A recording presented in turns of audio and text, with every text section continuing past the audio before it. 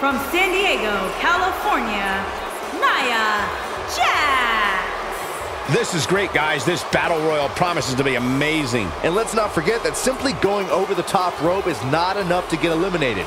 Both feet must touch the arena floor in order for your night to end.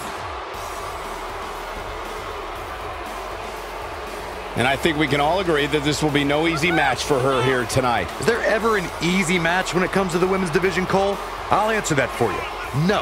In fact, this might just be the most stacked we've ever seen the women's division.